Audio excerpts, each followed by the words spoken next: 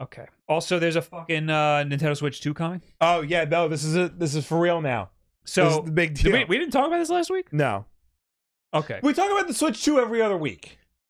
But there was so we've been talking about how it's definitely coming out this year. Yeah. And now it's looking like next year. I'll just skip to the update.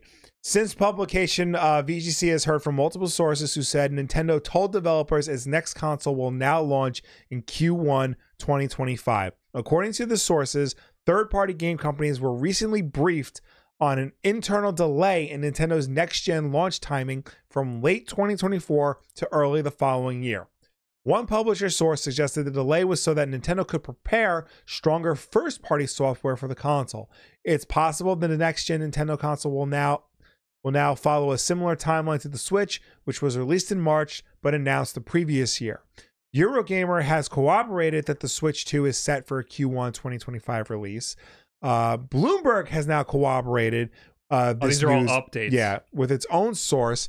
Nintendo Co. is advising game publishers that its next generation console will be delayed until the early months of 2025.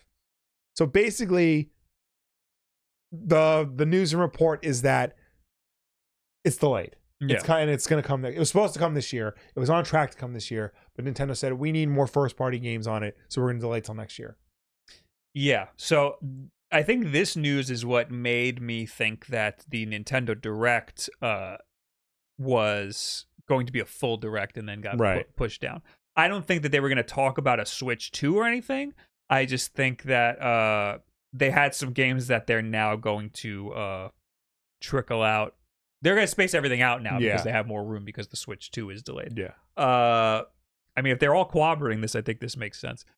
Nothing's official until Nintendo says it themselves. Yes. So this could move. This is a moving target. Yeah.